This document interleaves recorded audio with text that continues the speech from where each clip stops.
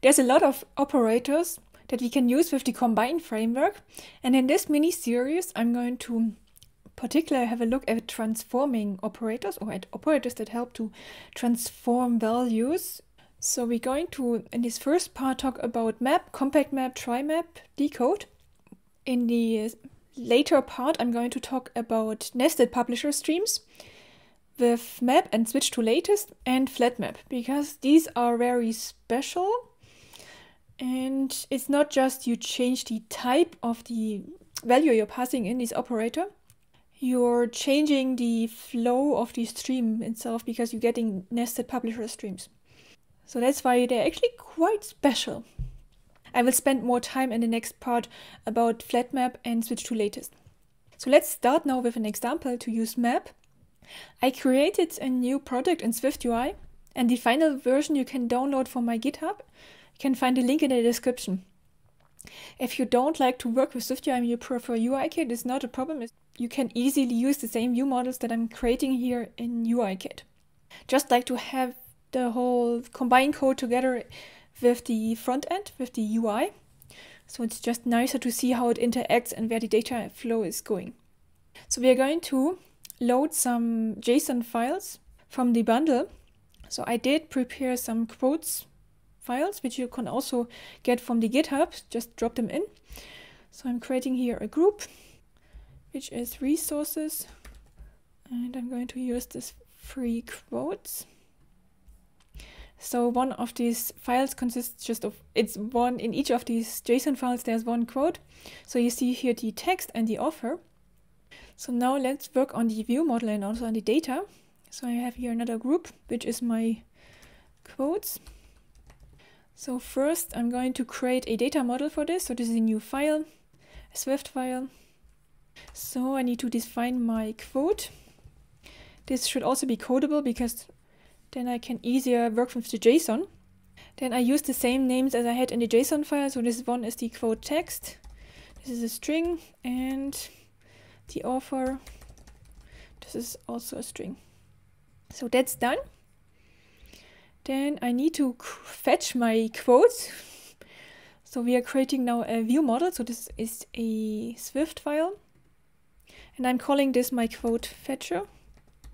So I already know that I'm using combine. So I'm importing combine. This is going to be a view model, so a class quote fetcher. Since I work in SwiftUI, I need to use observable object. I want to load these three files, so I need to know their names, and I'm going to here just have an array with the file names. This is an array of string with the quote 1,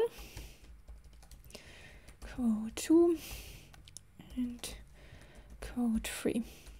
And what I want to have is, I want to load them in the initializer. Load files with combine. So I definitely need to keep my subscriptions somewhere. So I'm creating here a property, which is a set of any cancellables. And what I want to fetch, I need to store my quotes somewhere. So I'm going to create here a property, which is quotes. And this is an array of quotes. And I'm starting with an empty one. Since I need to use this with my UI, I also, in SwiftUI, I need to here use add published. So now we have the file names that I need to use to load my quotes. And in order to do this, we're going to use all these operators. So we're going to try to see how these map, compactMap, tryMap, and decode come in handy. But in order to create here my stream, I need to have a publisher, somebody who's injecting these values, these file names into my stream. Since I already have here an array, I can easily create a sequence publisher. So my file name, you can do this by saying the arrays and ask for the publisher. And now I have here strings, but I need to have the URL. So I need to transform this somehow from a string to a URL. And this is what we use with map. So I'm saying here map. I get the file name. And I want to return here a URL. So we can get this because it's the file in the bundle from bundle.main. dot URL for resource with extension. The resource is the file name that I have here, and the extension, because I said it's a JSON file,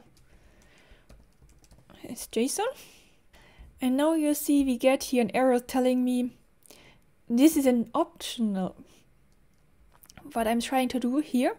So I'm here returning a optional URL, but maybe I don't really want to, I don't want to have an optional in my data stream. And that's why they have a very easy way of unwrapping optionals. So this is similar to if I have actually a value, then I'm going to load it. And if I don't have a file, then I'm going to ignore it. And that's why we can use here this compactMap if you have a optional. Compact, so I'm switching my map to a compactMap. So then I have now a file, but I need to load it. So we need to do some calculation action, and we again try to use a map operator. So now I have here a URL and I want to return a data, and we can use the initializer for data contents of URL. But this is a throwing function, so I definitely need to use here a try data. And now it's telling me the map operator here you cannot use a throwing function with this inside this map operator. If it's this situation, again, I cannot just use a map again, so I have to use here a tryMap. So this is a tryMap.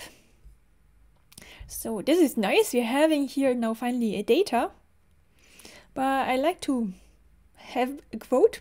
So we need to decode this. We could again using here a map with a JSON decoder, but that's why I have here this list of these 5 operators. Maybe there's something more useful in there, and it is because this decode works for us. So I can say decode, and now I have to, similar to JSON decoder, have to give here the decoder I want to use. So this is a JSON decoder because I know I have a JSON file. And what's the type? And that's what we declare in our quote type, so quote itself. So now I have here my quotes passing through all of these values. If you don't want to have the quote, you could also now continue and transform this. For example, we have for map 2 different ones. So you have this transform that I showed you, actually never really used it in the end. But it's a good starting point to just say I'm using map. You can also use here map with key path. So for example, if I only want to keep my quote text and ignore my authors, I can do this. So now it's only taking one property of the quote. So I'm just going to comment this out because we still want to have our quotes. And I need to put them here on this array. If you try to do this, assign to, because there's one assign to, this is not going to work because we didn't deal with our errors. So I need to use here sync. And you see in the receive completion, it tells me I might get an error. So I'm going to now print this and we see a little bit how this works. Completion with, I'm going to just print this in case there is a problem. Then we get a quote. So every time for all of these 3 file names, one value is passed in my stream. I'm getting the bundle, the URL, I'm fetching the data, I'm decoding this. Every time I manage to go to generate this, my sync receives a value, which I want to add to my quotes array. So I'm going to tell my quotes array to append this new quote. Since this is a closure, I have to use here self. Don't want to create a reference cycle, so I'm using unowned self. So this is basically it to load it. The reason why I have here this hint is because I didn't keep my subscriptions. So after my sync, I'm telling to store this subscription in my subscriptions array. This should now load our files in the initializer with all these nice transforming operators here. But let's see if it's actually showing something, how we use this together in the view. So I'm creating here a new file. This is a SwiftUI view. This is my quotes view. So I need to have here my view model. And I'm using a state object var. This is my quotes fetcher, and I'm creating here a quotes fetcher. I'm changing the text to quotes, making this a font title. I want to have my quotes in a list, so I have a VStack. I see my title, and I have here a list with, this has too many initializers, it's a bit annoying. So the data is in my quotes fetcher, the quotes array. Don't use the one with the dollar because we don't need the binding here. The ID, because I didn't make this identifiable, is self. The selection and the children I don't need, because we don't have here nested list. So for each of my quotes, I want to display here error. So I want to have the author and the text together, so I need to have another stack inside. Just going to use a VStack. And the first thing I'm showing here is the quotes author. And then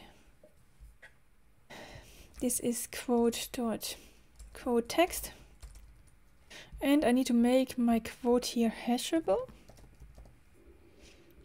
It's because I used here for the ID self, I should have used here the quote text. So now I have here my 3 nice quotes. I can also do some formatting like alignment.trailing. And the author is going to be bold. So this is working very nicely now. In order to load these quotes, we used here a data stream where we used quite a bit of these operators. So you see, you can really take one of these operators and put them after the other, or compose them in a way that helps you a lot.